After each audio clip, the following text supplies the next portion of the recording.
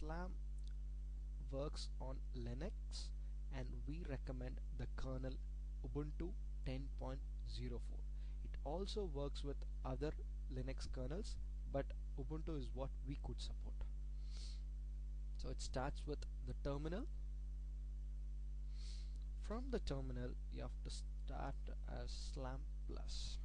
This is the only Linux command that has to be input, so you need not be worried or bothered of saying like we are not focused to Linux, is it going to be difficult and all those things, because after typing SLAM plus it becomes very much of a good GUI Windows mode, so there won't be any difficulty as far as working with Linux is concerned. So upon opening SLAM,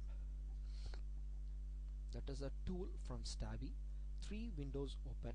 The first window is called the browser library or the browser cell window. That is the one you're seeing here. Here it gives libraries, that is the projects.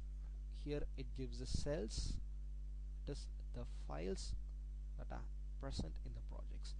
But the fact is we should not say it as projects and files. It has to be said as libraries and cells, because using the cells we are creating the large sets of libraries. So that's how the industry mentions it. The one you see here is called the TKCon window at the bottom. This is nothing but the process window, very similar to a transcript window as far as the Xilinx software is concerned. This SLAM plus toolbar at the top is for the layout as well as schematic. For both these steps of the design, this toolbar is very much of use. So with this we go into seeing a few examples and some demonstration as well. So the first example that you'll be seeing is designing an amplifier in the schematic. So this is the workspace of SLAM schematic editor, and I've taken example of a amplifier. So as such, SLAM has got a list of standard libraries. So if you go to the schematic reference, these are the cells, and if you see here, these cells are used for larger designs.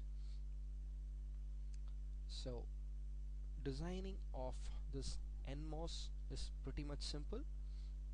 You just have to go to create an instance, just click these things, it will automatically refer to the library of cells available. So I am just giving NMOS transistor here. So this comes and I just place it here. Then a resistor is required, so create instance, just change it as res here. Immediately after changing it to res, this changes and it says the value is 1K. Probably I'll increase it to 3.20K. So the value of resistance is 3.2 kilo ohms, sorry. Blank, place it here, and very similar to any spice tool we have to do the connections of these components.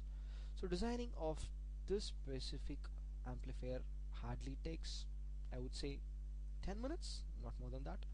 So this is how a NMOS based amplifier is designed.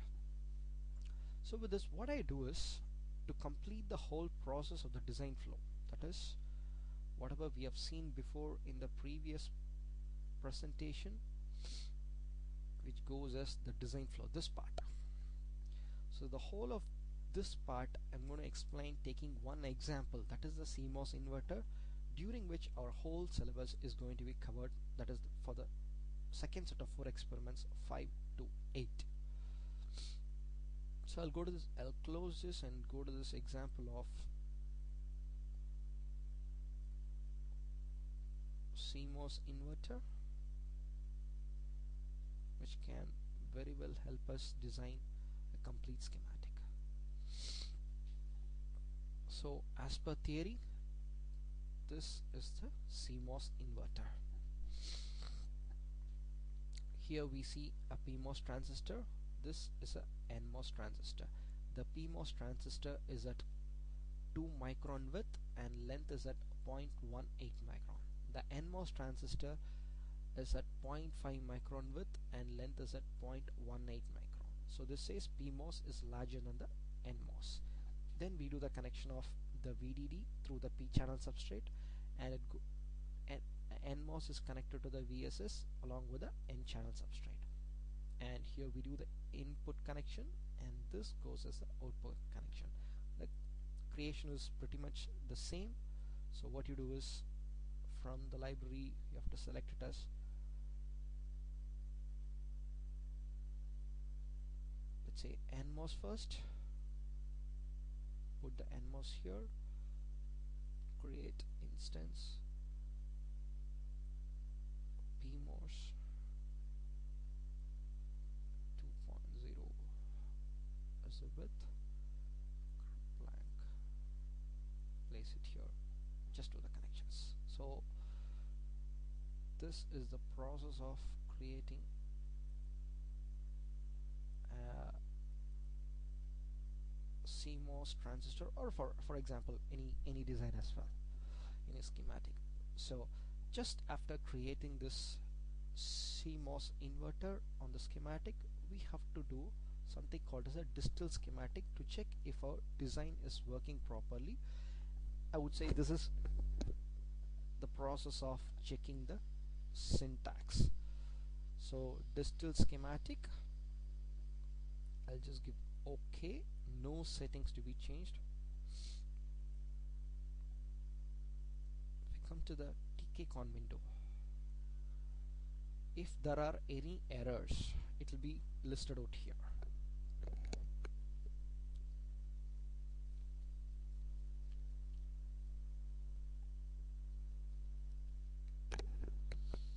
As mentioned before, the TKCon window shows the errors. Since it says 0, there are no errors as such. Probably in the layout I'll create some errors and help you to see how to rectify the errors when we design the layout. So schematic's pretty much simple, so I'm just finishing with this and then going to the simulation part. Run simulation. You have to write a small stimulus for that. So V1 VDD VSS, I'm giving 1.8 volts. V2 input 0 pulse, that is the input will require a pulse signal to vary between 0 to 1.8. The rise time is 2 nanoseconds, the fall time is 2 nanoseconds, the average is 2 nanoseconds, the high time is 10 nanoseconds. One complete signal, the high, fall, low, rise, one complete signal is 20 nanoseconds, and we connect VSS to the ground. So this completes the stimulus for our schematic of CMOS inverter. So as per theory, the input should complement and give the output. So wherever our input is 0, output has to be 1. Wherever input is 1, the output has to be 0. This is the theory. So as such, I've gotten the input signal. So this is our simulation window. I've gotten the input signal from here, output is here, so I'm just selecting the output and dragging and dropping it here. So this is our simulated output waveform. The input, yellow is the output. The lower level is 0 as mentioned here. The peak is at 1.8 volts. So if we see, if we measure the values of, let's say this is the rise time, I'll place 2 cursors, the ends,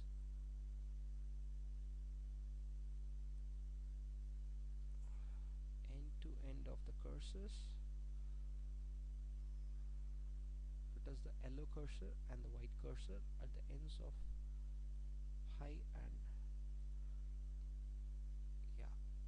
If you see, zoom in and see, this is our rise of the signal. So this becomes our rise time, and we have mentioned it as 2 nanoseconds here. So we have got the value as 2 nanoseconds here. So that becomes our rise time. Likewise, if we see the high time for which our signal is high, if you see this red, this is the high time. So between the white cursor and the yellow cursor, it says 10.046 n. So that's what we have given here, 10 nanoseconds. So we get the same values. Let's say, for example, if you are going for multiple simulations,